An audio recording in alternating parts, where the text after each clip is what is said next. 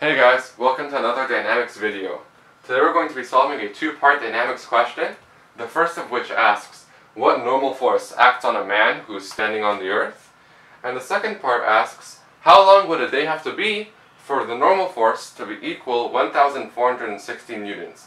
And we're given the mass of the man and the radius of the earth. Okay, so you should go ahead and try to pause the video and solve these questions for yourself, and then come back when you've finished.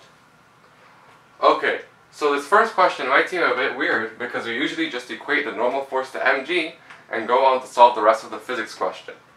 But if we want to find the exact value of the normal force, we're going to have to dig a bit deeper. So let's start by drawing a free body diagram of the forces acting on the man.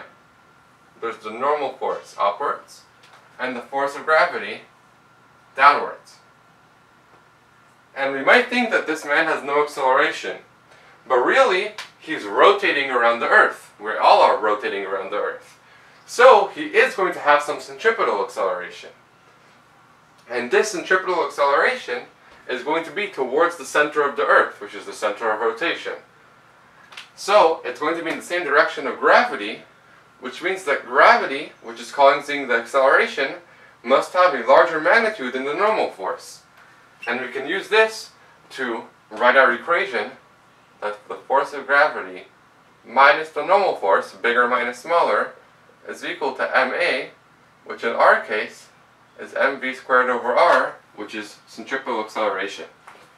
So, looking at this equation, I can see that we have the force of gravity, we know that the normal forces are variable, and we know the radius of the Earth, but we don't know what the velocity is. So, let's think, how can we find what the velocity is equal to? And what we can do is we can say that the velocity is just equal to distance divided by time. That's what velocity is. And we know that this man is going to cover the distance of one circumference of the Earth in one day. That's how long it takes the Earth to rotate. So, we can substitute in the circumference of the Earth, which is 2 pi r for distance, and time in seconds is 24 hours times 60 minutes times 60 seconds. And this is just equal to the velocity of the man. And we know everything in this equation. It's all just, in this fraction, it's all just numbers. So, we can just plug this into the velocity, and we can have one equation of just normal force at our variable, and we can solve that. So, let's start putting in numbers. So first I'll simplify the force of gravity to mg. The normal force is just my variable, it's still n. And mv squared over r becomes m times the velocity, which I just discussed, is 2 pi r over 24 times 60 times 60. So, 2 pi r over 24 times 3,600 squared over r. And now we can continue putting in numbers. So mg is just 150 times 9.8 minus m equals 150 times 2 pi, and I don't want to take up too much space, but this r is just 6.4 times 10 to the 6 over 24 times 3,600 squared over r, which again we know what it is, and we get that the normal force is equal to 1,465 newtons. And this, as we expect, is slightly less than the force of gravity. And what does this mean? What can we learn from this? Well, we can learn from this that when you're standing on a scale, what it's reading is the normal force, not the force of gravity.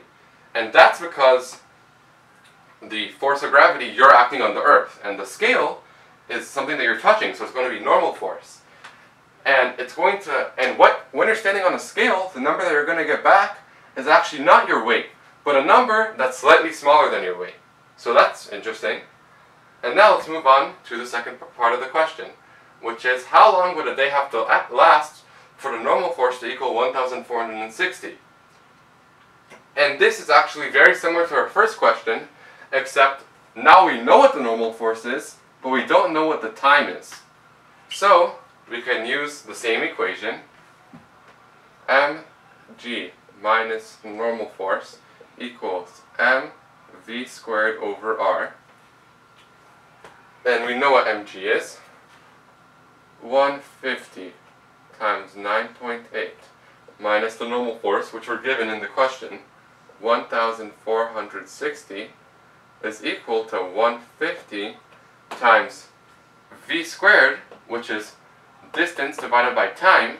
And now we don't know what time is. It's not going to be just 1 day, because we're trying to change the length of a day. So time is now our variable. So 2 pi r, again I'm writing r instead of 6.4 times 10 to the 6, but it's just the value, it's not a variable, over time, which is the variable that we're trying to solve for, all that over r. And now we have our equation with just time.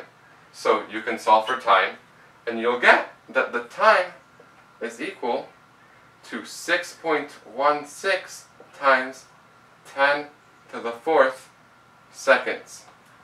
And this really doesn't mean much to any of us, but just to let you know that this value is equal to approximately 17.1 hours. Okay, now just one word of caution about this question.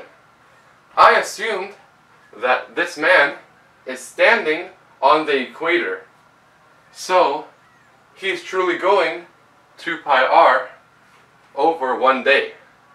But if you think about it, if a person was not standing here, but instead standing here, he would be going a much smaller distance around the Earth in 1 day. So this change in normal force from weight is going to have a much smaller effect. So if you want to be a bit funny to your family, you can say that you weigh less or more depending on where you're standing on the Earth. And although that's not true, a scale will say that that's true. So that's something interesting, and I hope you enjoyed the video. Thank you for watching.